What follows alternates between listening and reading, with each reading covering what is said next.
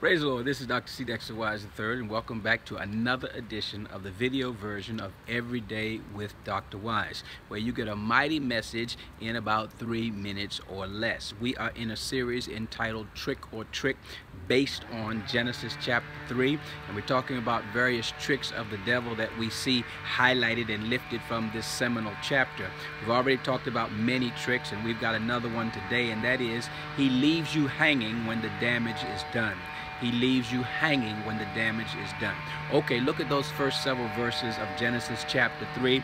He comes to Eve. He makes a suggestion that if she eats of the fruit, she will not die. He says to her that God lied to her, that he's just saying that to keep them from getting something good. And so finally, Eve eats of the fruit. She gives it to her husband. They both die, or at least their eyes are open, and death becomes a possibility, and he disappears. Whatever happened to him, he just disappears. Once they eat of the fruit, he disappears. Why does he do that? He leaves you hanging once he knows he's got you on automatic pilot.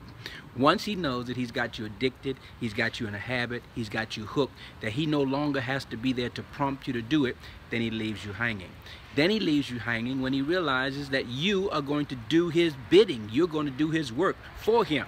And so why should he have to hang around to talk to Adam if Eve is going to do it for him? So not only was Adam and Eve, or were Adam and Eve, hooked on automatic pilot, but Eve had gotten to the place where now she would do his work for him. And then finally, he hangs around long enough to know that he's got us separated from God. As soon as he knows that he has cut that relationship, as soon as he knows that he has ruptured that fellowship, then he disappears. And so, whenever the adversary wants to hang around you, don't hang around him, because after the deal is done, he's going to disappear. That's a trick of the devil. Don't you dare fall for that trick.